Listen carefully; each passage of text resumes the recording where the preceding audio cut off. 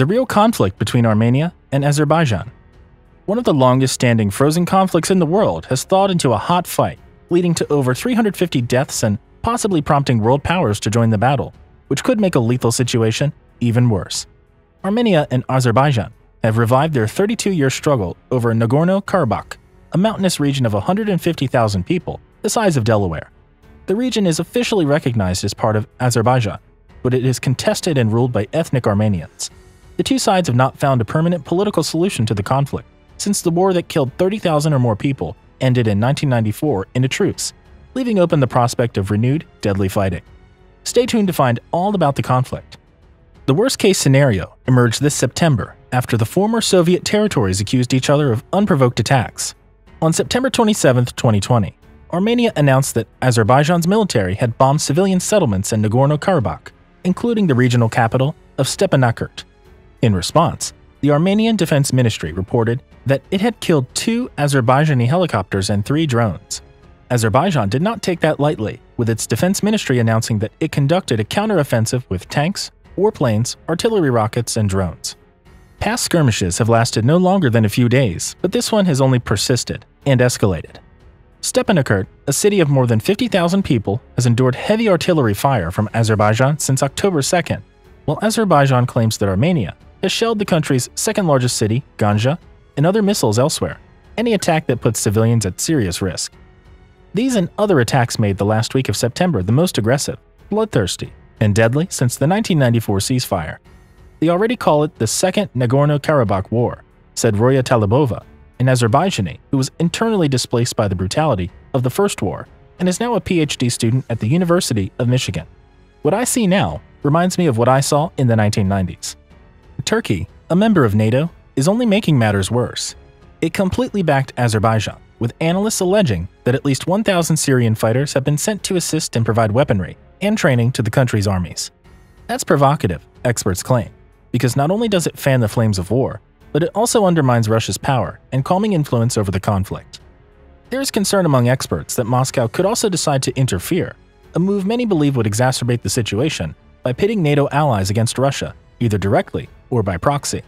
But so far, Russia, which manages the speculating diplomatic process around the country, along with France and the United States, has called for restraint alongside its counterparts.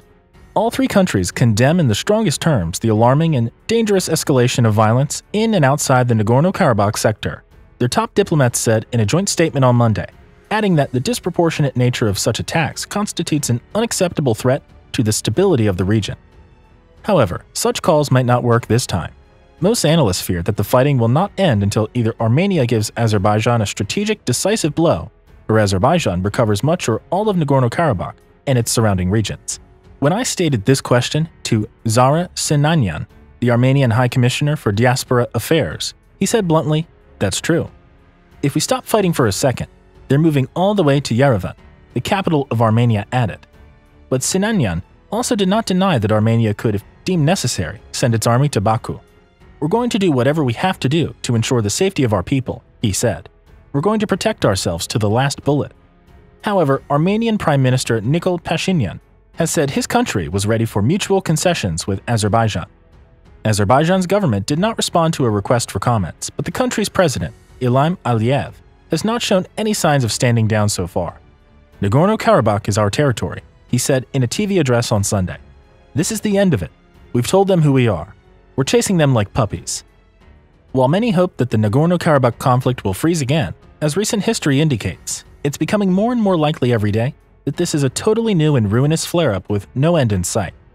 "Don't discount the possibility of this turning into something much larger," said Kavor Koskanian, an expert on the dispute at the University of Birmingham in the UK.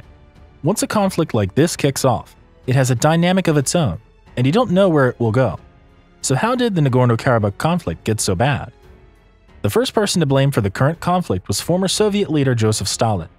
In 1921, Nagorno-Karabakh was given to Azerbaijan, only to convert it into an autonomous region 2 years later. The shift would eventually prove troublesome, as the population of Nagorno-Karabakh was over 90% Armenian. On top of that, most Armenians are Christian, while Azerbaijan is a Muslim majority. Thus, Stalin's decision effectively transformed the territory into a Christian-majority enclave in a Muslim-majority country. Despite some spat, the situation has never been exceptionally violent. It was only when the Soviet Union started to crumble in the 1980s that nationalist powers on both sides made Nagorno-Karabakh an explosive problem. In 1988, the Assembly of the region passed a resolution indicating that it formally wanted to enter Armenia despite its position within Azerbaijan.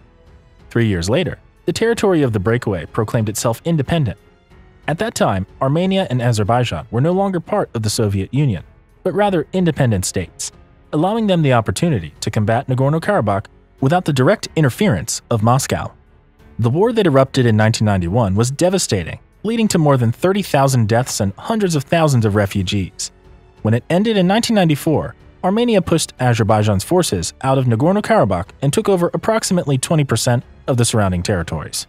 The Russia-brokered truce has remained in effect since then, but both countries still see Nagorno-Karabakh as a territory worth fighting for.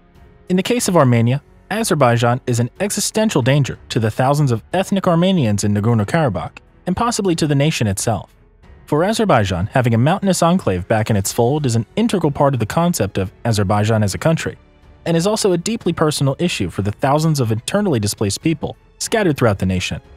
Talibova, a doctoral candidate at the University of Michigan, had grandparents who died while working for IDPs in Azerbaijan, and still have aunts who live in such housing. "It's a very unfortunate situation to live in," she said. Her family and others fled abuse with just the clothing on their backs and whatever money was in their pockets. You lose hope that you will ever see the land to which you are attached again. That is why experts generally suggest that Armenia is more comfortable with the status quo than Azerbaijan. The place is still run by ethnic Armenians and acts as a shield of sorts, and high ground in the event of an Azerbaijani ground attack. Azerbaijan, meanwhile, wants to regain its territories and send thousands of disgruntled, displaced people back to their homes. The Organization for Security and Cooperation in Europe, OSCE, the intergovernmental body, is responsible for finding a diplomatic solution to the conflict by tackling the political status of Nagorno-Karabakh, the return of IDPs, and more. It founded the Minsk Group in 1992 with Russia, France, and the United States as co-chairs. They've failed so far to broker an agreement, despite their strength. Most of that, analysts say, has to do with politics in both countries. The people in both countries want their governments to stop at nothing to regulate Nagorno-Karabakh. They look at the past with a telescope and the future with a microscope, said Daniel Bayer, OSCE ambassador from 2013 to 2017. This helps understand why two big diplomatic pushes have failed. In 1997, Armenia and Azerbaijan agreed to a step-by-step strategy, whereby Armenia would first partially withdraw from the territory surrounding Nagorno-Karabakh. Separatist leaders opposed the idea, but the then president of Armenia, Levan Ter-Petrosyan, completely backed it. His patronage led to a major rebellion within his administration, and he resigned due to pressure in 1998. 3 years later, the Minsk Party held a summit in Key West, Florida. What they decided is still officially unclear, but the general perception is that Azerbaijan has vowed to hold a referendum on Nagorno-Karabakh. When Azerbaijan's president, Heydar Aliyev, the current president's father, returned to Baku, he was told that going through it would lead to a widespread uprising. Then, he walked away from the contract. Since then, almost no progress has been made, and the co-chairs of the Minsk Party have diverted their focus elsewhere, leaving the open wound to fester. However, James Warlick, U.S. co-chair of the Minsk Group from 2013 to 2016, said that the talks had a moderating impact. "The diplomatic path has succeeded in several ways," he told me. "We've prevented a larger war and kept a lid on the hostilities." The small hope in that truce. The two countries had resolved their immediate differences before the situation spiraled out of control. Neither Armenia nor Azerbaijan want a wider war, Warlick said. The problem is the current fight isn't following that playbook. Instead, the crisis is only getting worse and worse.